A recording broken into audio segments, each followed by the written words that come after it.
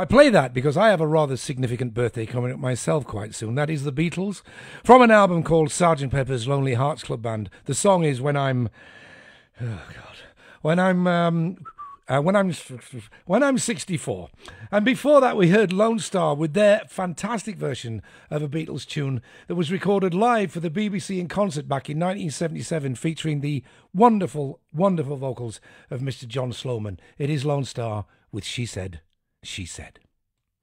Well, changing the subject somewhat rapidly to something, anything, sharing this week's birthday celebrations with yours truly is one Michael Jagger, 80 years old.